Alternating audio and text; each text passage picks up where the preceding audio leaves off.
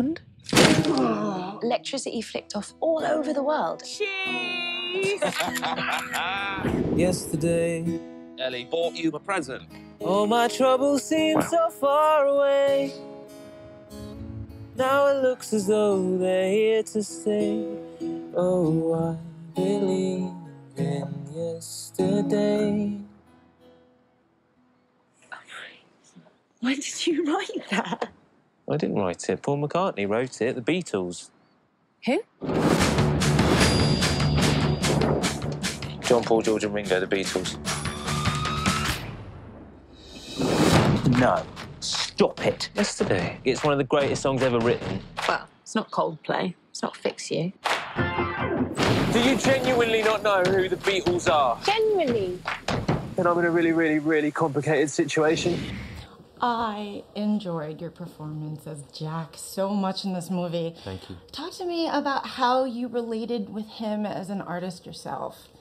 Well, he's got this imposter syndrome running through the movie. You know, of course, with his imposter syndrome, it's quite rational because he did steal all the songs, whereas for me, it's kind of a bit irrational because, I mean, I don't think I've stolen anyone's acting. I guess I did steal some songs for the movie, but yeah, so I guess there's a bit of that I could relate to, that every now and then I look around and I go, what am I doing here, you know, but yeah. Well, I understand that, you know, when you got this part, you weren't really all that familiar with the Beatles catalogue. Not extensively, yeah. I knew Sgt. Pepper's, I knew bits of the White Album, and all the singles, you know, that everyone knows. But in terms of the full breadth of their work, all the albums, you know, inside out, I didn't really know them as well as I do now. When I find myself in times of trouble, Mother Mary comes to me, speaking... Oh, sorry, love, I'll get it. Good start, though. Very pretty. It's Terry! Terry! Terry, Hey! Jack's just playing us a new song. What's this one called? Leave It Be. Let It Be. Oh, excellent. Well, rock on, Jack. When I find myself in times of trouble... Would you like a drink, Terry? Dad. Well, I'd already heard that bit. Yeah, I'll get a beer, please, Jed. Excellent. Carry on, Jacko. I'll be back. Hurry it up, darling, you're losing the crowd. Okay.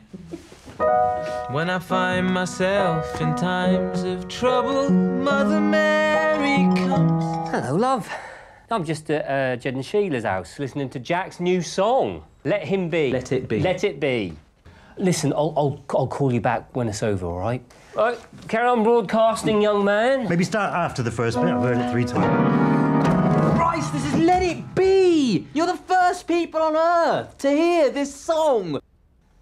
Oh, that'll be Marge. Oh, she said she was going to come round, so oh, yeah. Well, that went well. Well, from the start of your studying and to the end of, you know, listening to all these songs and learning them, what would you say is your favourite Beatles song?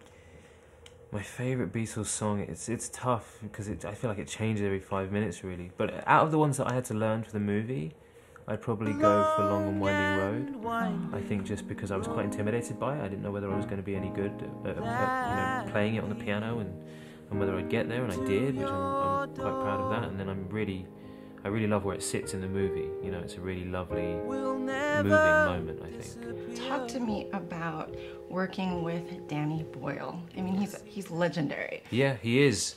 But he's such a great guy and so kind and generous that, you know, I don't think he necessarily embraces his legendary status. You know, we all call him a legend because he is. He's, you know, he's a national treasure. But he's a very nice man, and he didn't kind of pressure me in any way. I wasn't ever intimidated by him. He was nothing but supportive, and you know, he seemed to have a silent belief in my ability from the beginning, and that was invaluable, really, on this journey.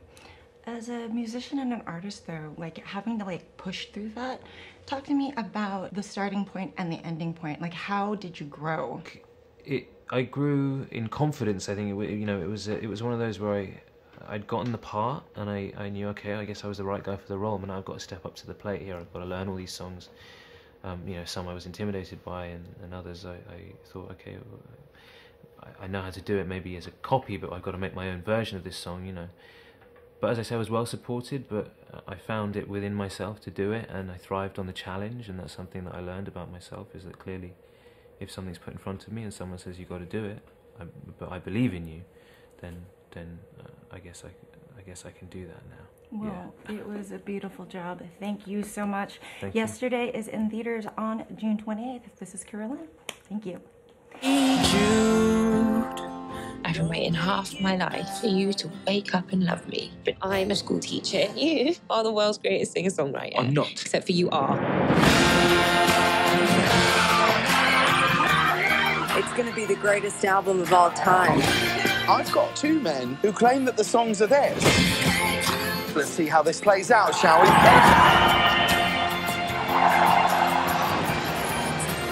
There's something you should know. Please make some noise for Mr. Jack Malik!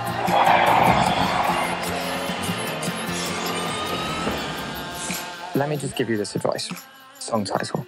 Hey Dude. Hey Dude, are you sure? Hey, dude. It's so much better. Do-do-do-do-do-do.